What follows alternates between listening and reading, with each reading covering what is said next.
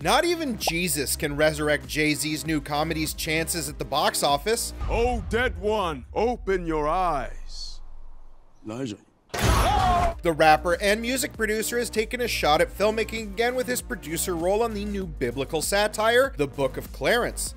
However, it doesn't look like he's having as much success. The movie has performed very poorly, earning only a fraction of its $40 million budget back. The Book of Clarence features a star-studded cast, including Lakeith Stanfield. The film is set in 33 AD and follows the title character Clarence. After seeing the Sermon on the Mount, Clarence gets the idea to con his own sets of followers into believing he is also a Messiah figure. The new film was always going to be a hard sell, especially among more religious audiences. However, even Jay-Z probably didn't expect the movie to open up at a dismal number 9, well below older releases like Aquaman 2 or even Night Swim. The movie reportedly only made a meager 3-day total of $2.57 million. When stacked up against the film's reported $40 million budget, that leaves The Book of Clarence in a mighty big hole. There is little hope that the Jay-Z produced film will turn a profit or break even at this point. Though the film might find success on streaming, its theater-only releases certainly put it on the list of biggest flops for the year